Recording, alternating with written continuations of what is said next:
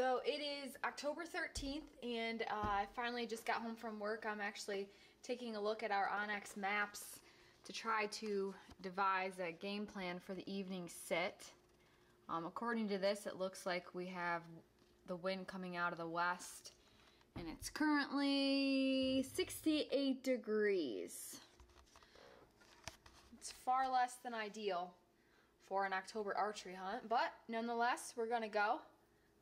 Cliff's got a busy couple weeks at work, so you all will be stuck with me, and just me. So I think I know where I'm gonna sit tonight. I think we're gonna go sit on the creek and see what we see. But I will not shoot a doe tonight just because, like I said, Cliff's pretty busy with work this week and next, so I'd kind of be at it by myself, and I don't really feel like tracking a doe and gutting the doe and taking care of a doe by myself. So I will only be launching an arrow if it is a buck or a bear, which would be great.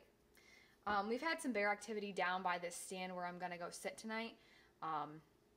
So maybe we'll see a bear, maybe we'll see nothing at all. I don't really know. It's still pretty warm out, so we haven't seen too many deer up on their feet at this point in time. But like I said, I'm home from work early, so I'm gonna go sit in the tree stand and I will take you along. Alright, so I just got set up in the tree and the onX app seemed to be spot on. This wind is coming right at my face and blowing my wind back through to over my back there when I'm actually sitting correctly, so it's actually coming like this. But man, I felt like I should have been carrying a sign over my head that says I was in here. That's how loud it is. All these leaves crunching constantly. But got on as quiet as I could. I don't know how quiet that really was, but we'll sit here. It's almost 5 o'clock now, so we have a couple hours still before dark. These birds in here are having a heyday though. They must be loving this warm weather. So we'll sit here and hopefully something comes out.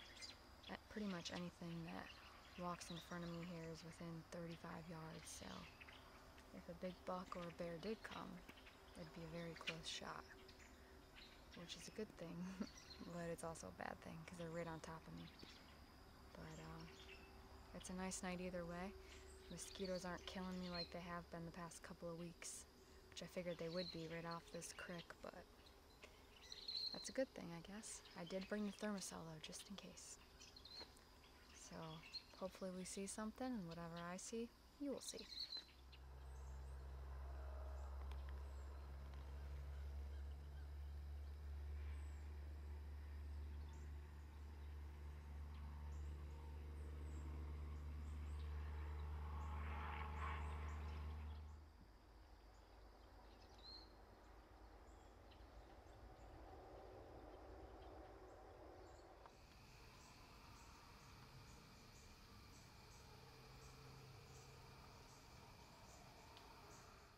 Well, I made it back to the house, and unfortunately got a big old goose egg today.